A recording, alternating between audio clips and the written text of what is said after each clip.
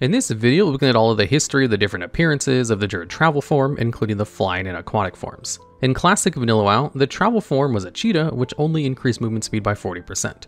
This shapeshifting ability can be learned at level 30 from Druid trainers and only costs 30 silver. Unlike other mana-expensive shapeshifting spells Druids have in Classic, the Travel Form shapeshift only requires 20% of the player's base mana, instead of 55% like all the other forms in Classic and Vanilla. The Travel Form's only downside is that it can only be used outdoors, which is still the case even to this day.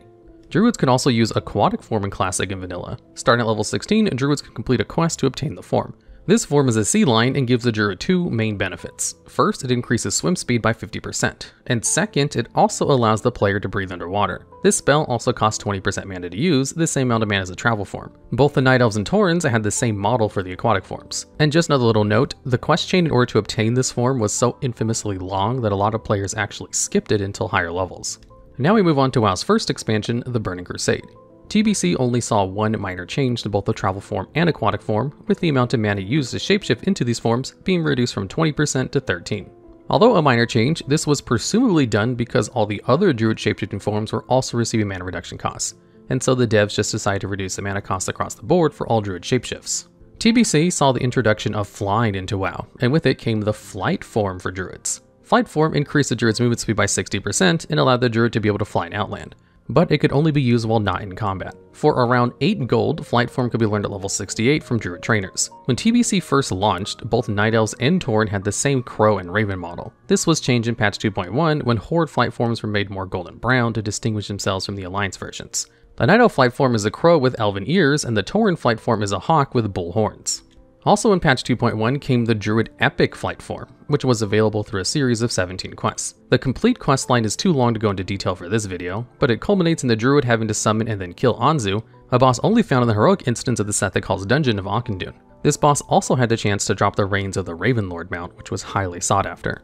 With the Swift Flight Form, movement speed while flying was increased to 280%. Now we move on to WoW's second expansion, Wrath of the Lich King. The Flight Form saw two changes in Wrath, with the biggest one being the Flight Form now granting 150% increased speed, up from 60% in TBC. The second, smaller change was that Flight Form can now be learned at level 60, down from 68 in TBC. In regards to the Swift Flight Form in Wrath, it only had one major change. The level requirement was increased to level 71 in order to use the Swift Flight Form, so that Druids could not immediately start flying to Northrend at level 70. Additionally, in order to learn Swift Flight Form at level 71, a Druid had to pay 19 gold, but had to learn Artisan Writing, and already have Flight Form learned. This meant the Druid no longer had to complete the quest chain to obtain the Swift Flight Form that was added in the Burning Crusade. However, Wrath also saw the introduction of achievements to the game, and an achievement was added for players who had completed the Swift Flight Form. Another new feature added in Wrath of the Lich King was the Inscription profession, and with it came glyphs. There was a notable glyph from Northrend Inscription that could affect the Druid's Aquatic Form, with the glyph aptly named Glyph of Aquatic Form. When used, the glyph increased the Druid's swim speed by 50% while the Druid was in Aquatic Form. While there were many groundbreaking changes to the game in WoW's third expansion, Cataclysm, the various travel forms only saw a few changes. The biggest of these changes was the complete removal of two of the quest chains to obtain the Druid shapeshifting forms. The first quest chain to be removed in Cata was for the Swift Flight Form. Along with this change also came the removal of the achievement for completing the questline. The second quest chain that was removed was the quest chain in order to obtain the Aquatic Form. There was also one minor change to the Aquatic Form, in its mana cost being reduced 8% of the Druid's mana, down from 13%. Cataclysm introduced two new races they could play as Druids. These two new races were the newly added Worgen and the already existing Darkspear Trolls.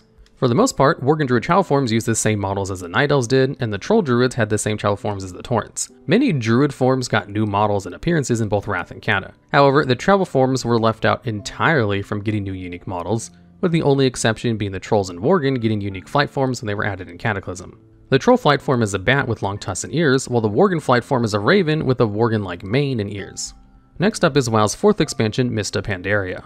Mob saw a ton of changes to all of the Druid travel forms. The first two changes we'll discuss are more technical and mundane things. First, the mana cost of Aquatic Form was reduced all the way down to only 5% of the Druid's base mana. Second, the Flight Form in Mop was automatically learned at level 58, and players no longer had to buy the ability due in part to the revamped talent system. The biggest change to the travel form in the history of the game came in Mop, when the Cheetah model was replaced with the new Stag model. Both the Tauren and Darkspear Troll travel forms are dark gray stags with the runes. For both the Night Elves and Worgen, the travel form is a light gray stag. In total, there are 4 Druid glyphs added in Mists of Pandaria that are worthy of discussion for this video. For the first glyphs, the devs had the foresight to see that not everyone may like the new stag model. As a solution, a new glyph was added in Mop inscription called Glyph of the Cheetah. Using this glyph allowed the Druid to regain the old travel form model of a cheetah. The second of these glyphs is called the Glyph of the Master Shapeshifter. This glyph completely removed the mana cost of all shapeshifting abilities. The third Druid glyph was named Glyph of the Stag. When first implemented, there was a fun bug that devs had failed to notice, in which multiple Druids could ride on top of another Druid stag form, since it now served as a mount after they had learned the new Glyph of Stag. This bug was quickly hotfixed, but not before it became a bit of a meme. To honor this bug, the WoW devs added the stackable stag toy to the game shortly after. The last glyph was called Glyph of the Orca. Using this glyph altered the player's aquatic form from that of a sea lion to that of an orca. The next expansion for WoW was Warlord of Draenor. WoD only saw one pretty massive change to the aquatic, land, and flight forms for Druids. This big change was that the travel form now automatically transitioned between aquatic, land, and flight forms depending on the Druid's location.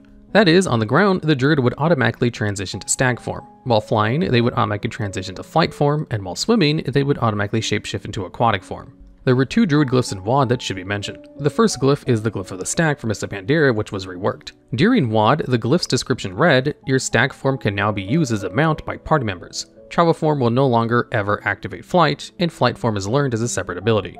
This glyph essentially reversed the automatic transitions that were added to the travel form in WoD. The second glyph was a new glyph added in WoD called Glyph of Travel. This glyph allowed Druid's travel form to grant an additional 60% movement speed. The main drawback was that the travel form could no longer be used in combat, which was a huge disadvantage. And of course, the speed boost was disabled in PvP and couldn't be stacked with other speed bonuses. Additionally, many Druid travel forms glyphs existed. That is, players could only use one glyph at a time, meaning they had to choose between the Glyph of the Cheetah, the Glyph of the Stag, and the Glyph of Travel. Next up is WoW's 6th expansion, Legion. This expansion saw a ton of changes to many different parts of the Druid's different travel forms, but we'll try to keep it short. First off, with the removal of mini glyphs in the game, Blizzard decided to streamline a lot of the Druid's travel form. This came mainly in 2 big changes, which were reiterations on changes from Mop and WoD. In Legion, mana cost for shapeshifting in different forms was removed entirely. Previously, this had been made available with the Glyph of the Master Shapeshifter from Mop. However, Legion removed a ton of glyphs, including the Glyph of the Master Shapeshifter, so the devs decided to just make the glyph's ability baseline. The second big change was copied from WoD, when in Legion it was made so that the aquatic form and flight forms and the swift flight forms were all merged into the travel form. The travel form then changed depending on the player's location like it had in WoD. Legion also saw the addition of 2 new models for Druid forms. Both the Night Elves and Tauren models for the flight form were updated in Legion. The Night Elf flight form model is a crow with long ears, and the Tauren flight form model is a hawk with bull horns. Speaking of flight forms, Druids also received a new special flight form model from their class Order Hall campaign. The Archdruid's Lunar Wing form is rewarded from the quest, "You Can't Take the Sky From Me." This model replaced your normal flight form and its color variations depending on your character's race. Additionally, the flight form also allowed you to carry a passenger on your back. As previously mentioned, many glyphs were removed in Legion. 3 of the Druid glyphs we've mentioned so far in this video were removed in this expansion. These 3 glyphs include the Glyph of Aquatic Form, the Glyph of Travel, and the Glyph of Stag. However, some of these glyphs were so popular that they were re-added to the game as tomes. For example, the Glyph of the Stag was changed to the Tome of the Wild Stag form. The tome pretty much did the same thing as the glyph did in that it gave the Druid player a mount form, which allows the Druid to be able to carry the player on their back while in their stag form. Despite all the glyphs that were removed in Legion, there were actually 2 Druid glyphs that were added in Legion that deserve a mention. The first of these glyphs was from the Legion inscription and called Glyph of the Doe. As you can imagine, it changed the player's stag form travel to be that of a doe. The second glyph that was added in Legion was named Mark of the Sentinel. This changed the Druid's flight form to that of an owl. Night Elves in Sentinel form are blue and gold, Worgen are purple, Trolls are pale and gray, and Tauren are brown. Now we move on to the Battle for Azeroth expansion. BFA saw the introduction of 2 new allied races that could be Druids and also introduced 3 new glyph models. First, let's discuss the new Druid models. Although High Mountain Tauren were added in Legion and could be played as Druids, it wasn't until BFA that they received unique model variants in the Druid forms. Prior to this, they had the same models as regular Tauren Druids. The High Mountain Tauren travel form is a moose. The High Mountain Tauren also keep their antlers when in flight form, but unfortunately they do not keep them in aquatic form. The 2 new allied races added in BFA that could be Druids were the Kulturan humans of the Alliance and the Zandalari Trolls of the Horde. The Kulturan travel form is a stag made of wicker and wood in the dress fur style theme. In BFA, the color of the Kulturan travel form depended upon the player character's hair color and came in 4 variants. Similarly, the Kulturan aquatic form is a drusty walrus creature that also had 4 variants depending upon the player's hair color.